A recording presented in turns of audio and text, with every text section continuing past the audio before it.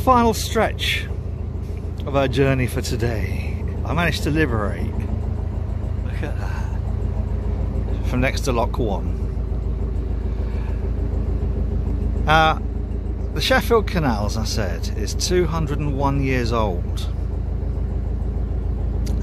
Last year being the bicentenary, celebrating 200 years.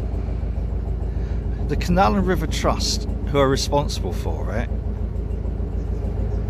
had a couple of little events down in Victoria Keys. They couldn't really celebrate the whole of the canal, however, because most of it is impassable. Now it's dry at the moment, and that is the muddy, rutted mess that you're expected to walk through.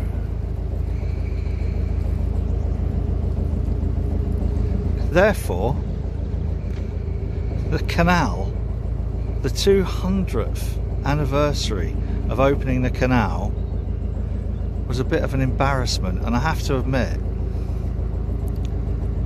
as a canal business, we were embarrassed and ashamed.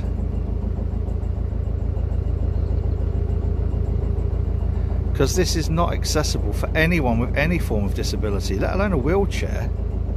Even people with mobility issues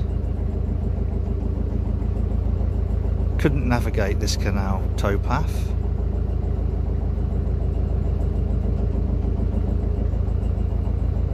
And the Canal and River Trust do have a statutory responsibility under the Equality Act to try and ensure accessibility.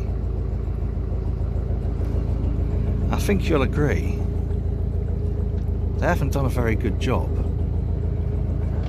And they've got this strap line that they use, making life better by water.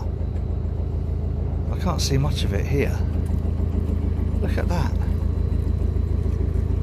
It's like a little mini river next to the canal. So, fun fact number 3. The Sheffield Canal was pretty much abandoned in its 200th anniversary and is completely inaccessible and impassable for the elderly, mums, dads with prams, children, young children, the elderly, infirm, wheelchair users. Did I mention wheelchair users? It's fine for cyclists. And it's not really the cyclist's fault.